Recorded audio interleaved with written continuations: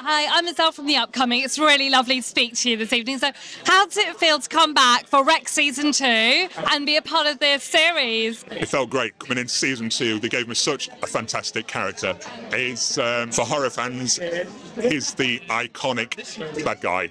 He's big, he's brutal, he's quiet, he's shifty, and he's not shy about shanking people. How did you prepare to play that role?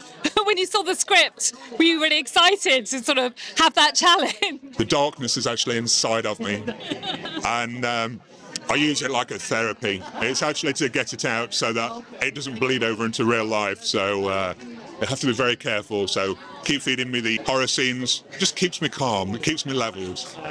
And in terms of kind of doing them yourself, did you do kind of the stunts, the bits yourself? There was a stunt double there available for safety, but yeah, I covered it all myself. I get too into it. I love doing things like that, whether it be falling over, slipping over, a little fight or anything else that might come along. I love doing anything like that. So when I can, when it's allowable, I'll do everything if it's allowable. Well, safety first. Thank you so much for speaking to me. Enjoy your evening tonight. Congratulations. Thank you.